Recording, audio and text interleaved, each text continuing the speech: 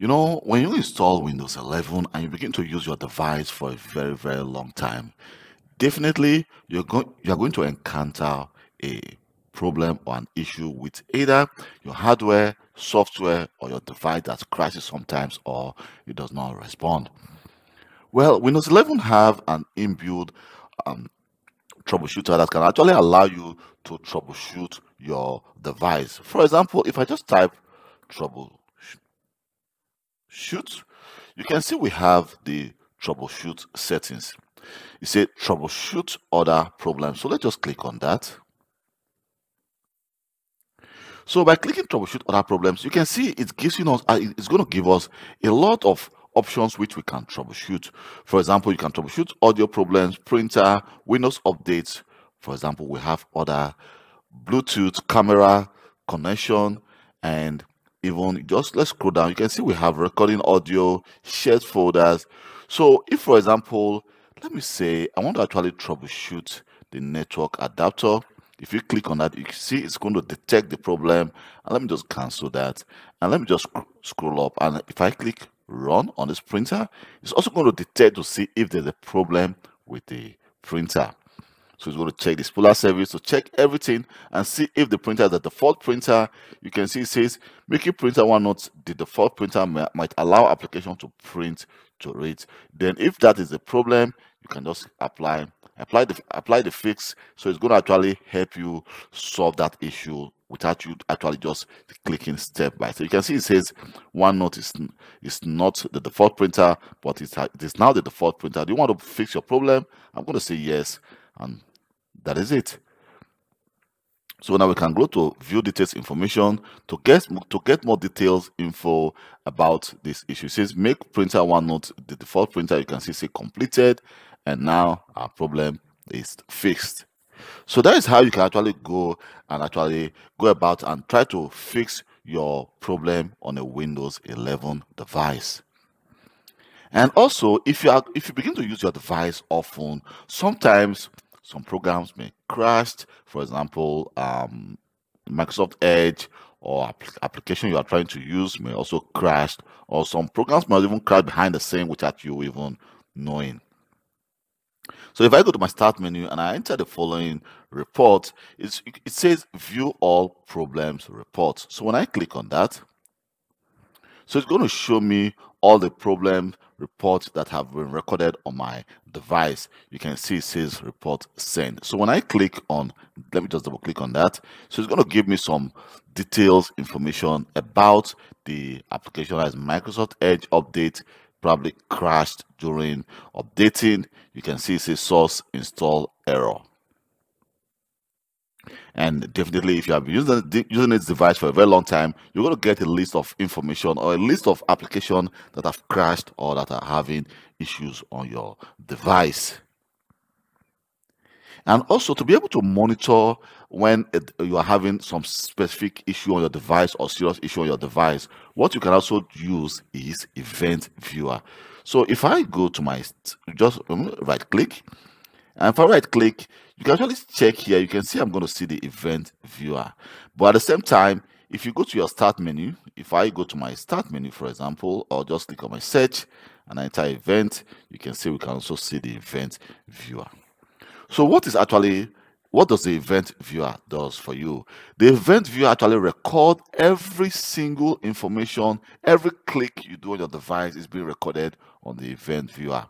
So the time you log on your device and the time you log out of your device is being recorded, and even every single update that took place on your device, every single activities you perform on your device is being recorded on you in Event Viewer. So if I go to Windows Log, for example, if I go to Applications, you can see the different applications that actually, for example, I did a defrag, the fragmentation took place. Actually, this was probably an automated optimization that took place in this device. So if I scroll down, you can see a lot of information about what took place on this device.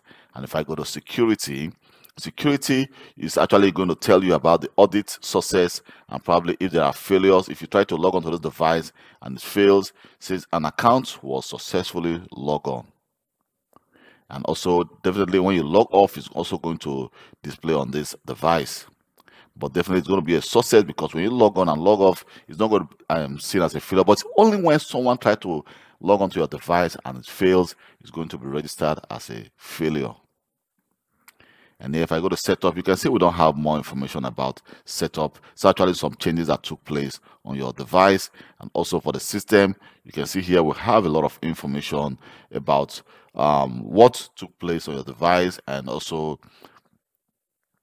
so we have a lot of warning. Let me just go down to see if we have some other information than just the warning.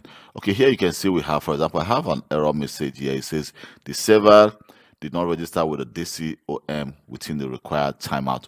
Well, if you see something like this with the red, which is showing red, it does not actually cause, there's not any cause for alarm, because you're going to be seeing a lot of errors information. I can actually just go and filter. I can actually filter the current log and say, well, I want to only show me just the criticals and error, and I'll click OK. And you can see we're going to be seeing only the error message.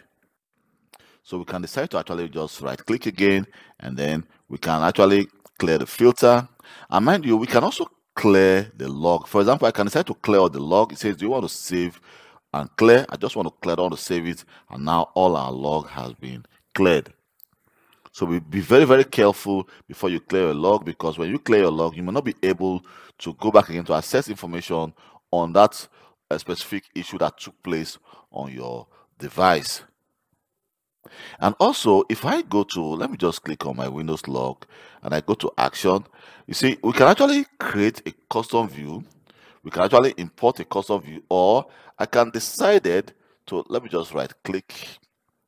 Let me see if I right click there. Okay, here we go. So if I right click there, I can actually save all events as, for example, you can save your event and then export it or send it to someone to help you investigate this issue. I work as an IT system administrator, and if someone have issues sometimes with that device and they see that device, so we actually sometimes, if we could not access that device, we ask them to send us to save a log of that device, the event viewer, and send it to us through the mail or drop it on a shared folder, and then we can actually collect that log file and then try to view and see if we can find any root cause of that issue.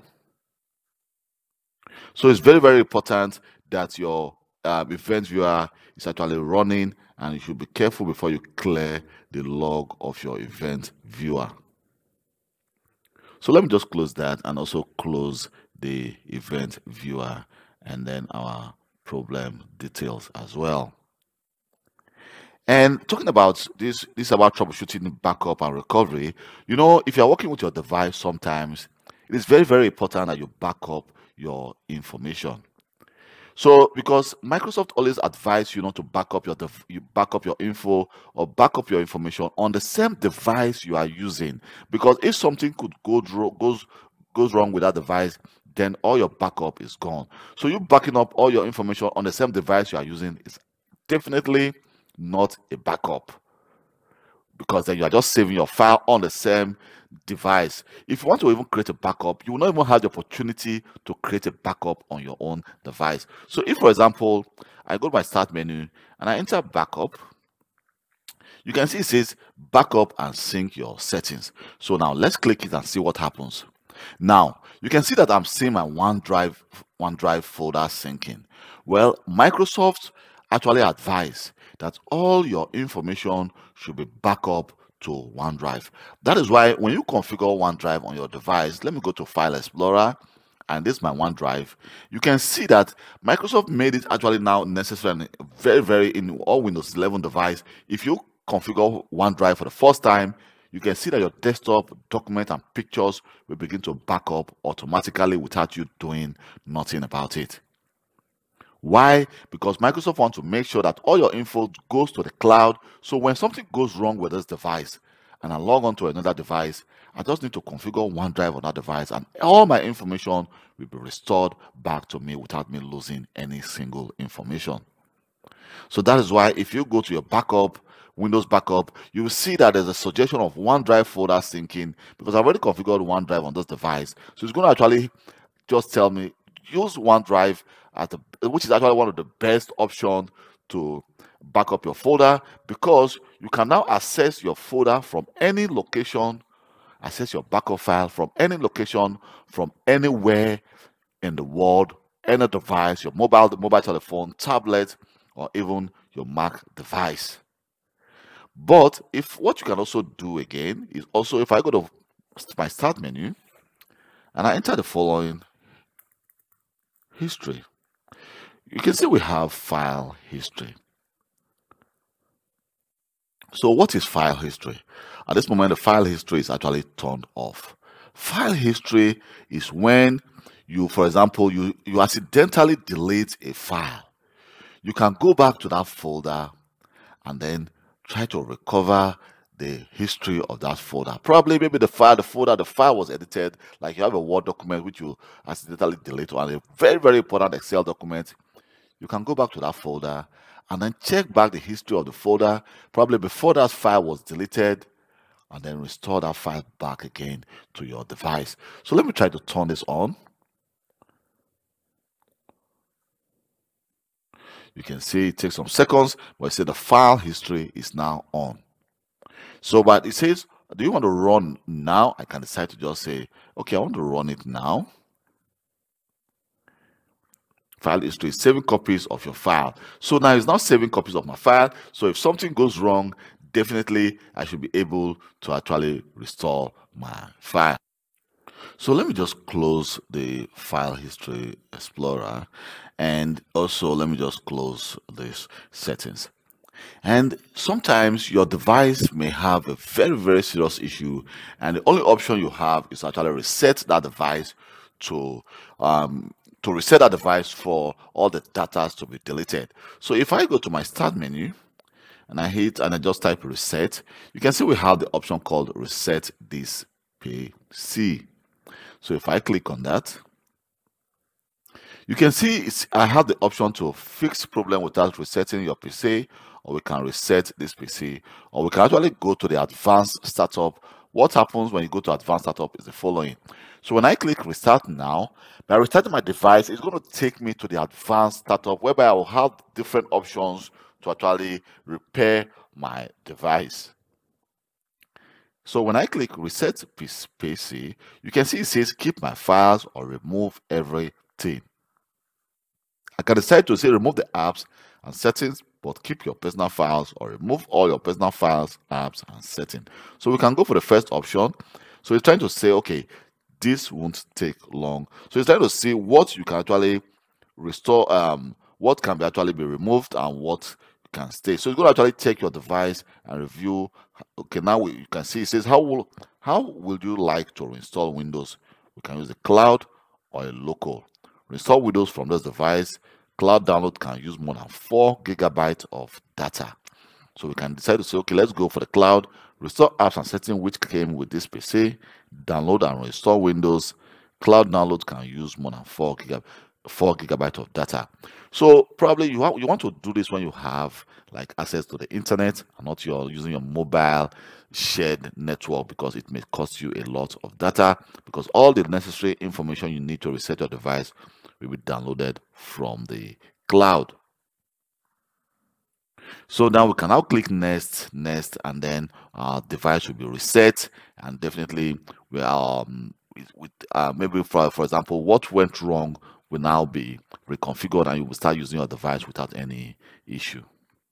So let me cancel that. And lastly, if for example you want to actually back up your device without actually backing up your files to the OneDrive, if I go to my start, let me just go to search and then type control. Let me go to the control panel. From the control panel, we want to actually go to our backup system. What you need to do is, I can just go to my search and then enter, let me just enter backup. Here you can see it says backup and restore Windows 7. Of your files backup in Windows 7. So it says we can actually just click on that, and it says backup or restore your files. Windows backup has not been set up. We can decide to actually set a Windows backup on this device. You can see it says starting Windows backup, but mind you, you will need an external disk for you to be able to back up your device. Here we go. You can, for example, I can actually select the F drive. Say this device does not have enough space to store a system image. Well, you want to actually, for example, have an external hard disk which is more than, for example, more than the C drive of your disk or your image file, because if not, you're going to receive an error message. Then if you selected the external disk, you now click next to actually back up your files.